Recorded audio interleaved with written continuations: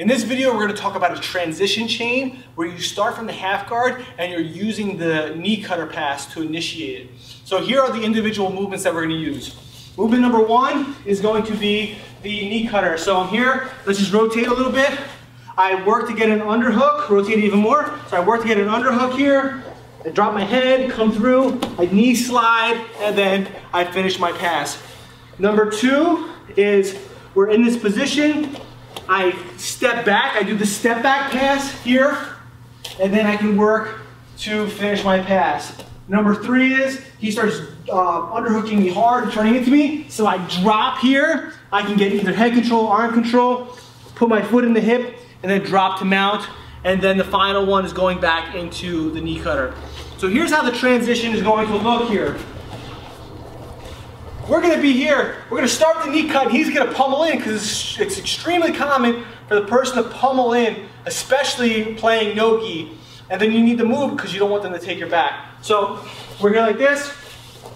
I'm working my underhook, I go to knee cut, he pummels in, I'm not going to continue, I step back. I work this pass, he starts trying to tip me over, I step back over and drop my knee to the ground. I'll show you a different angle in a little bit. He does not want to get mounted, so he starts pushing on my knee so he can push it in. As he does this hand gets an underhook, and then from there I cut back to the other side, and then I finish with my knee cut again. So let's show you on a different angle. So we're inside the half guard here. I go to do my pass properly, but he stops my underhook. Then I step back since he stopped my underhook. I go to do this pass, but he starts underhooking me hard and trying to tip me over. So I drop. So if we rotate a little bit, you can see my knee is down. So just bring your arm up. My knee is down on the mat here. I'm trying to get the mount, but he doesn't want me to get the mount, so he starts pushing my knee through. I bring my hand underneath his elbow, drop my head to the other side, bring my knee back over to a knee cutter, and then I finish my pass, okay? Ideally, I want to keep my head down when I finish this pass, but I lifted it up so that way you can hear me speak. So let's do it a little bit faster here. So we're here like this. I work my knee cutter.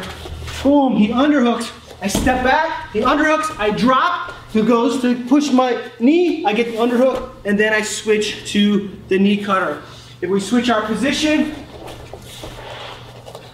he has the half guard here. I get work my underhook. He's able to pummel. I step. He turns into me. He starts pushing my leg, and then I get the underhook, and then I finish my pass.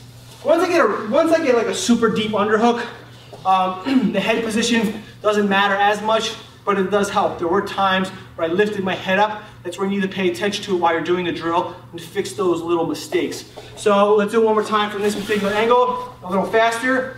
Here, so we go to the position, we go, here, step, work the under. If I do not get the underhook and he's starting to work here, I can step back. I can always step back again here and then work the pass here. If he starts turning into me again, then I can drop and work my underhook sooner. Now I can finish my pass. So understand that with this particular chain, you may end up in a situation where you need to go back to a particular movement in the chain, and then you just keep continuing. You want to be relentless with it. Drill it over and over again, and then implement it into your live rolling, and then also implement it into your competitions if you're someone who competes.